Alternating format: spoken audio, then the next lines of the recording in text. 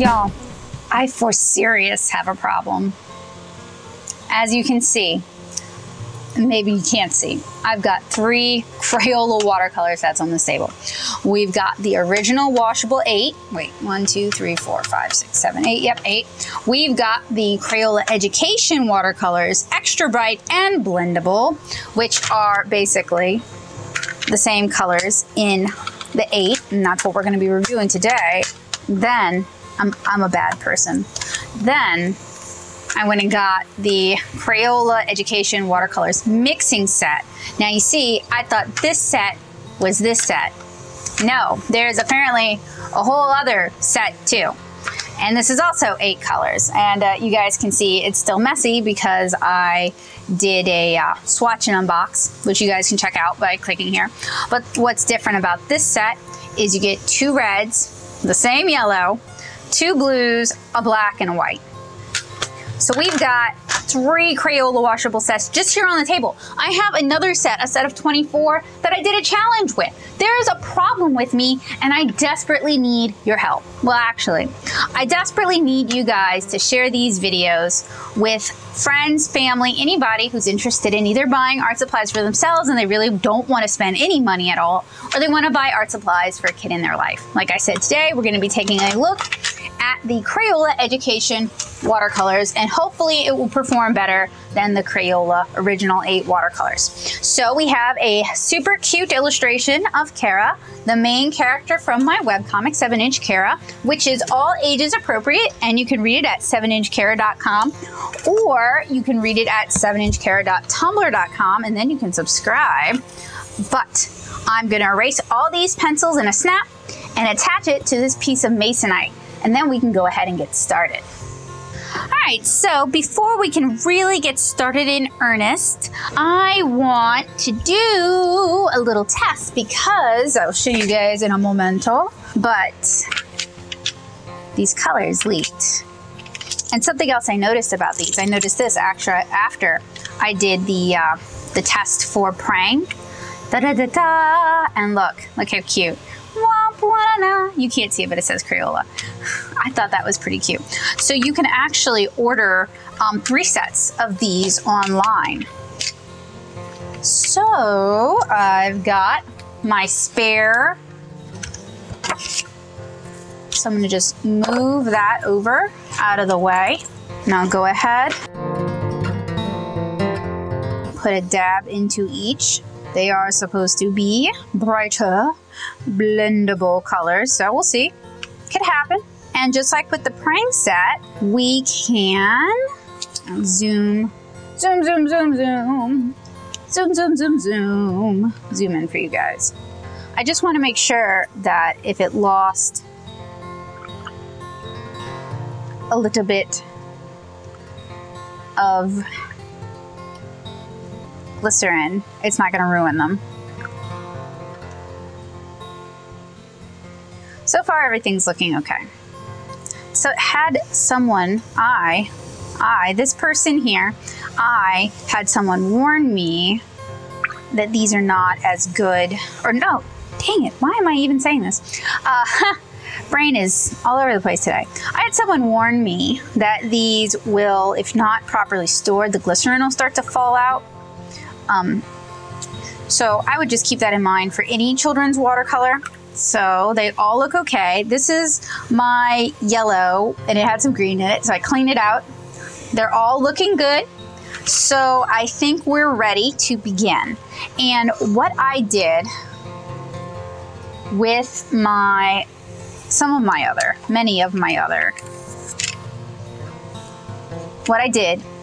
of my other tests is I went ahead and I mixed my colors. No, that's not gonna work. I mixed my colors on that thing.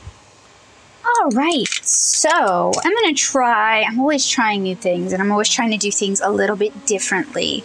But I do think we should start with the skin first. It seems like a good place to start. And I have all of this glycerin just kind of like hanging out there. So I'm gonna try to avoid it. And maybe we'll live a life of regrets. We'll find out together, right guys? how this goes, right? And on that piece of paper I just showed you guys, I will do a little bit of swatching on there, and if I need more, I will swatch elsewhere. So grabbing some yellow, grabbing some orange, grabbing some red. Now these are supposed to be more saturated. Grabbing a little brown and mixity mix, mix, mix, mix, mix. And then we've got our paper. And that looks like it might be a good start. I'm gonna try, I always say this, and I'm always lying.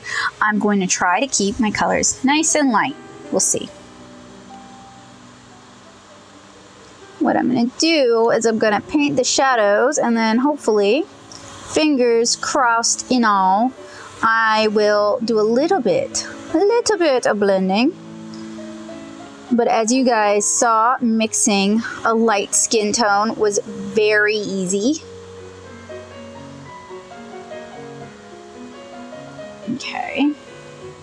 And I'm gonna try to zoom in for y'all.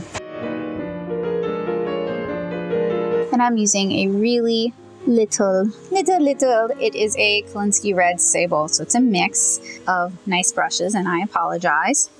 But don't worry, you can head on over to my aspiring artist watercolor section at nattosoup.blogspot.com, and you can find out all sorts of great watercolor tips, tricks, and tidbits for your kiddo watercolorist. And if you are looking for a watercolor set for yourself, maybe you want to start to learn, I have a beginner gift guide as well, and I will link both of those in the description. Or maybe in the cards, or maybe in both in the description and in the cards. And I'm just using regular, a little too much regular water to blend that out. And hopefully, we'll end up with something that will work. Notice how careful she is. But it is a decent initial color, so I'm happy. I've had so many of these where they were like seriously hot messes. So I'll take what I can get. All right, so this has had a chance to dry. I'm gonna go in and attempt to do the next layer with the same color. We'll see how this goes. And I think I'm finally gonna learn my lesson and not do the purple shading, because it just really does not work super well with these cheaper watercolor brands. And you know, it gets kind of tiring having stuff get ruined like that. So we're gonna opt to skip it.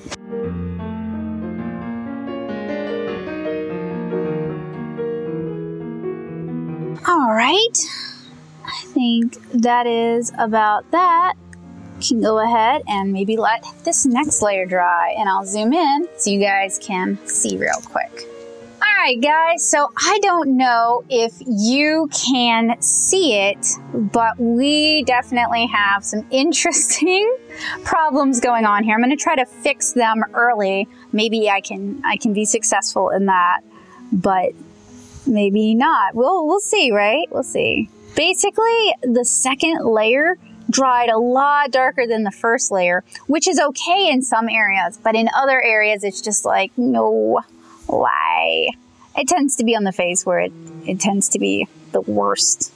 So I'm gonna fix those up a little bit, go in and add another layer of a chaw, and then I think I'm gonna leave her alone, because I have ruined so many of these. And not that the intention is to have a perfect piece every time, but the intention is also not to consistently make garbage looking things that I'm ashamed of while still doing a decent field test.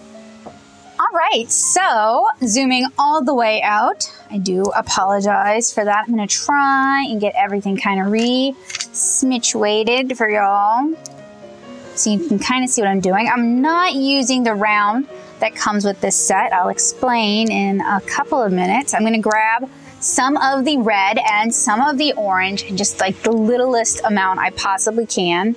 Mix them up nice over there, and then I'm gonna dilute them just a smidge. And hopefully we can get a nice sort of peachy, blushy color without having to do too much blending out. Nice peachy color without having to blend out too much, because with these glycerin-based paints, blending, well, I'm sure you guys have seen it after how many of these videos have I done now? Like 5 or 6 of them. I've done a lot of them.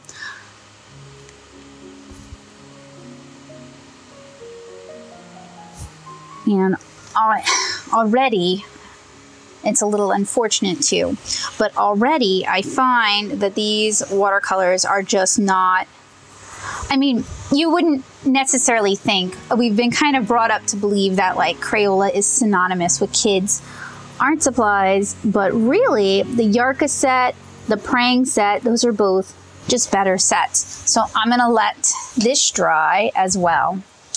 All right, guys, this has had more than plenty of time to dry. So I'm gonna go ahead and move on. I'm gonna have to reactivate my pans. So I'm gonna grab a little bit of purple and I'll zoom out, and a little bit of blue. I'm doing, well, that might be a lot of bit of blue. Doing the shadow color on her eyes.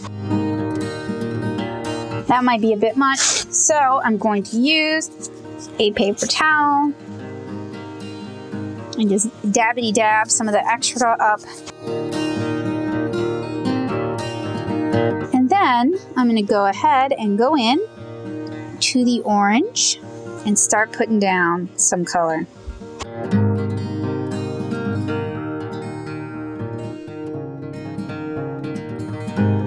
And I'm also going to wet the red and the brown, and I'm going to use that to mix up the Venetian red that I use as the undercolor for her hair.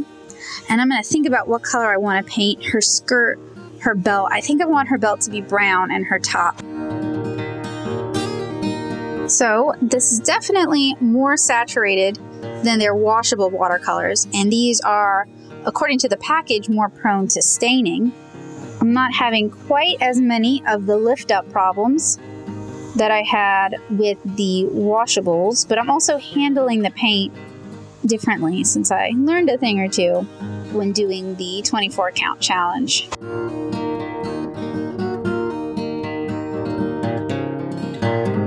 If you're looking to get similar effects with your Crayola watercolors, you should keep in mind that I'm not using the synthetic brush they provide with the set. I'm using a much nicer natural hair brush. But you guys, oh, look at that. I got some on the background. Let me see if I can clean that up in a minute. My hand overcrossed its boundary.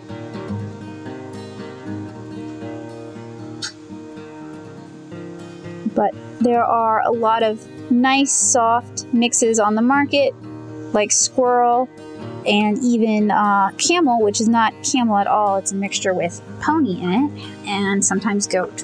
So I'm going to clean up that little bit of orange. I'll zoom in so you guys can see what I'm doing.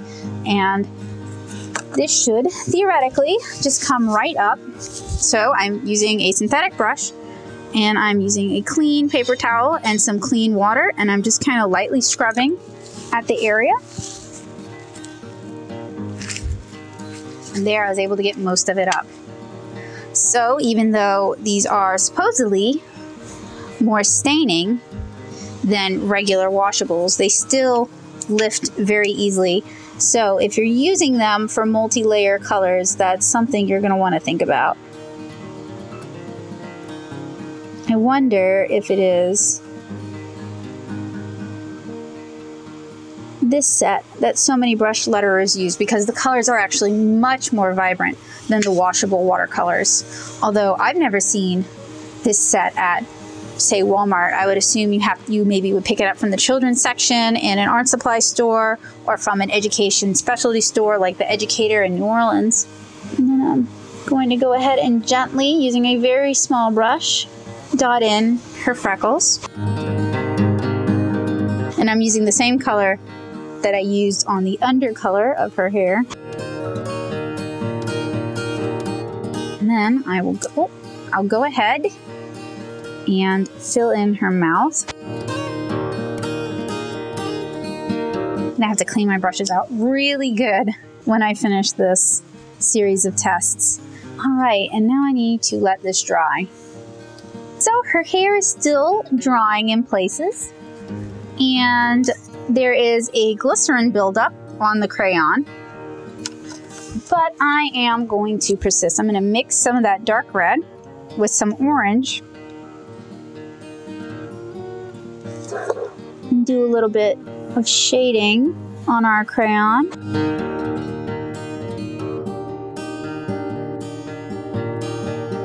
And I still need to think about what color I'm going to. I think I want to do something bright for the background. And to do that, I need to let her hair finish drying, and then I can do that. But I think I'm going to paint her shirt white. And by doing that, we paint the shadows. So using the same color I'd mixed earlier for her eyes, I'm just going to start. Oh, picked up some red. Let's see if I can get rid of that. Just going to start painting in those shadows. I need to be careful because over here on that arm over there, it is adjacent to the area we just painted. So it is very likely that we'd get a color bloom if we're not careful in how we handle our paint. All right. Go ahead and give that a chance to dry. So the orange has had a chance to dry. I'm just going to go straight in with some orange and kind of try to mitigate the transition between the colors.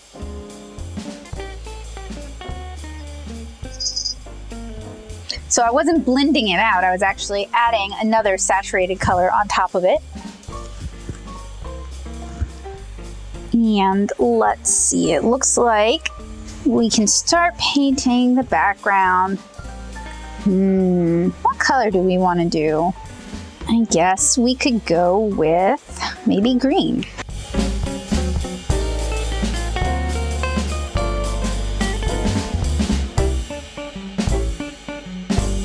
And we want to try and get the background painted in kind of early. That way I can choose colors that will sort of pop. Although we have the red-orange crayon that Kara's holding, so that's going to be the most contrast, which is fine. That works as our focal point.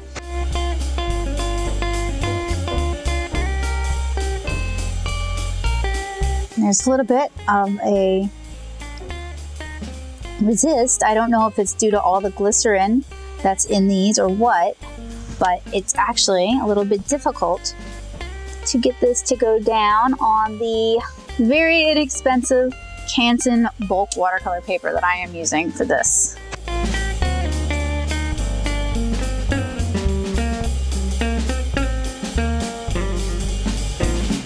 And I don't know if I've mentioned this in any of the other videos, but I don't demonstrate cheap art supplies to show you guys that, look guys, anybody can make good art with cheap supplies, because honestly, anybody can make one decent piece with cheap art supplies, sure.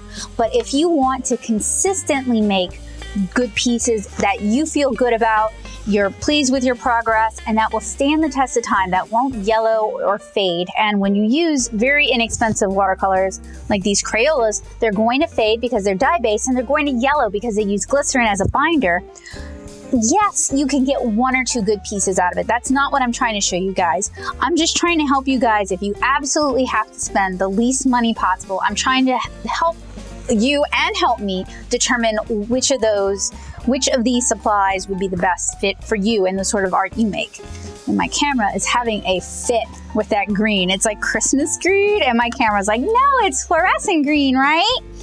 But I was thinking about that while I was filling this in, that so many other artists that I respect, when they do these cheap art supply sort of challenge videos or tests or whatever, they're like, see guys, you don't have to have the best art supplies to be able to make good art, which is true, you don't.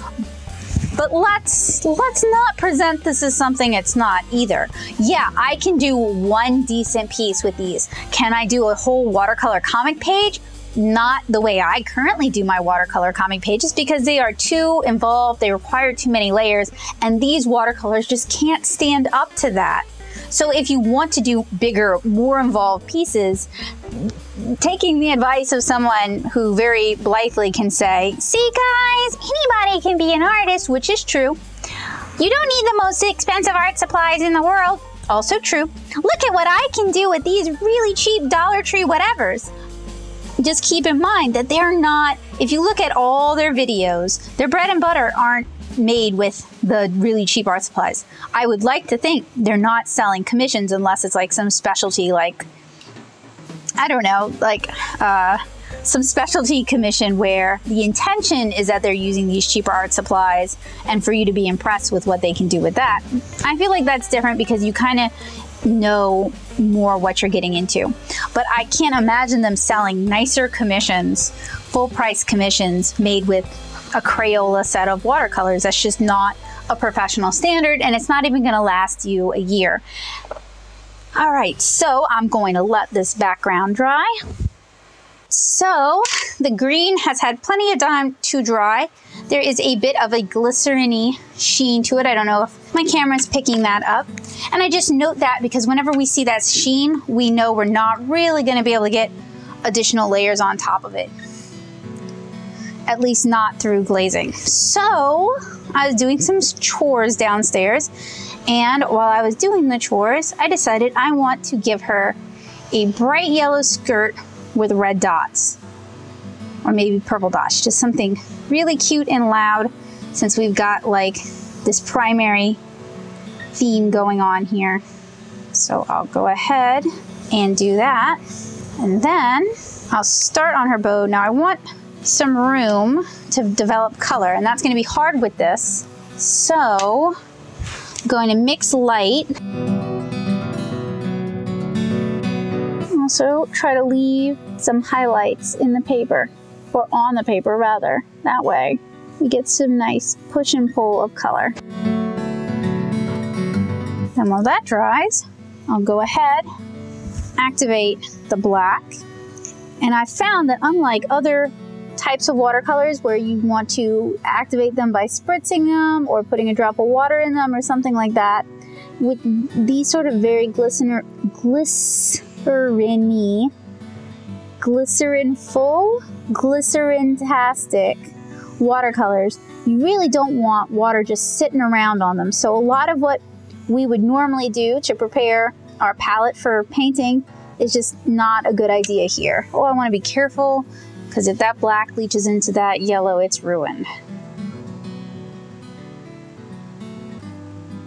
All right, y'all know the drill. Time to let this dry. Okay, so instead of doing the red dots, I think I am going to do purple.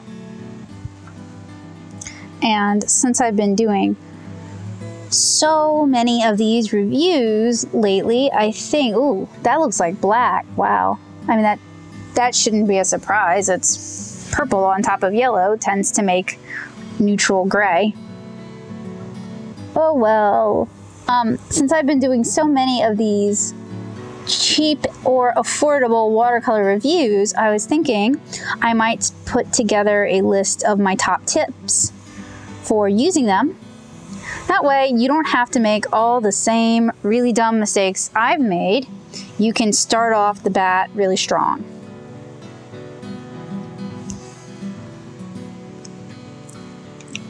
And I'm not even going to bother to ask you guys if I should do that because I've already started doing it.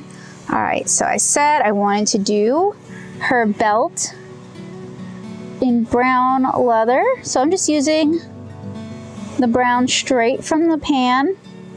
And I have to be careful because one of those purple dots is adjacent to where the belt is underneath her arm.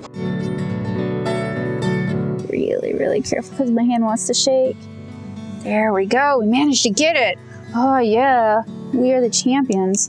And I'm gonna go ahead and I'll zoom out so you guys can better see what I'm doing. I'm gonna grab some of the brown and mix it with some of the black and use that as a dark brown for her hair.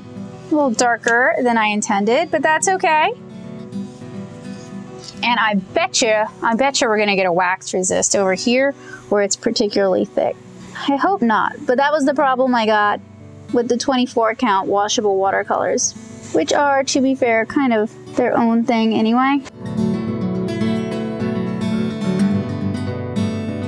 This might be too dark. We're just gonna have to see when it dries, but I'm also noticing that these dye-based watercolors don't necessarily dry a whole lot lighter than they went down unlike pigment-based watercolors.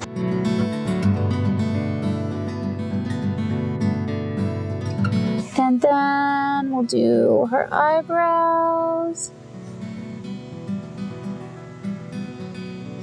and her eyes. All right, darker than I'd wanted. Hopefully it'll dry lighter because she looks a little crazy right now. A little crazy. All right, so her hair is definitely too dark and her eyes are definitely a little crazy. So I'm going to use a paper towel and I'm going to try, and probably regret, but I'm going to lift some of this dark brown up.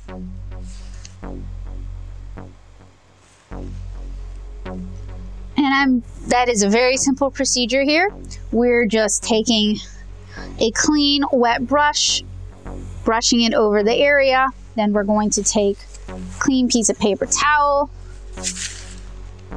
and it lifts off pretty easily. And then after that dries, I'm just gonna go back in and fill it with that red-brown color. Well, that you guys can't see because it's off camera.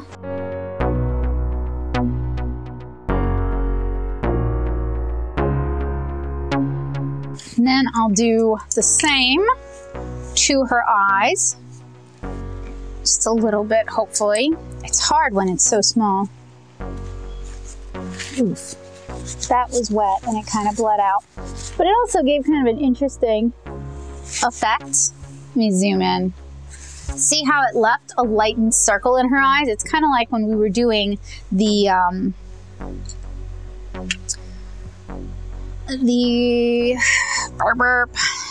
Peerless watercolors. Sort of like that. So I'm going to go in and fix the bottom layer of her hair, and then I may go in and fix the top layer of her hair.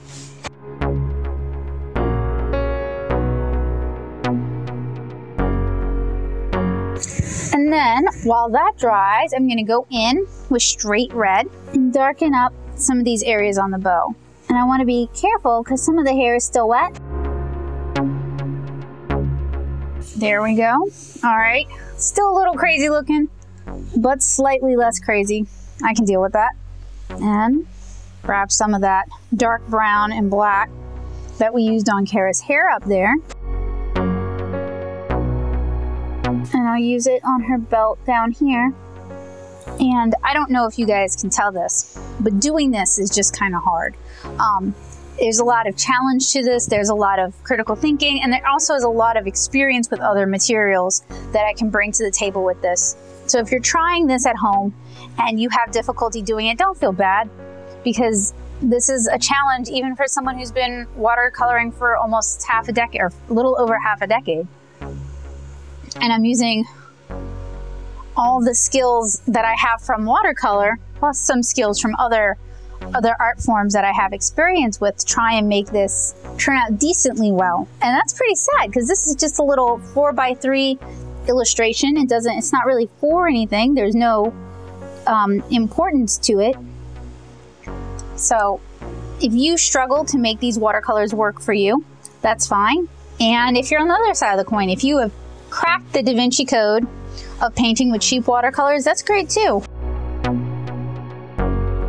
However, all that said, I still wouldn't recommend them to a parent who has a kid who really wants to learn how to do watercolor, because they're frustrating to use. They don't actually handle very much like traditional watercolor at all. And there are other cheap options on the market that maybe cost $1 or $2 more than this, that are gonna bring your kids so much more enjoyment over the years. All right, so I am going to let that hair layer dry, and then we'll take another look. All right, guys, I think we are about done with this Crayola Education watercolors, extra bright and blendable even. You guys can see some of the glycerin buildup. These handle better than traditional Crayola washable watercolors. And if you insisted on buying Crayola products, at least I should say, if you insist on buying Crayola watercolors, because I don't actually have a problem with Crayola products in general, and there's quite a few of them that I really do recommend, but I have not found a Crayola watercolor product that I can recommend at this point in time. But if you insist on buying a Crayola watercolor product, I would recommend the Education watercolors over their regular washable watercolors. They're a little bit more expensive. They're not available in as large a sets, but they are easier to handle. The colors are a little more intense, and they're not as soapy as the washable watercolors.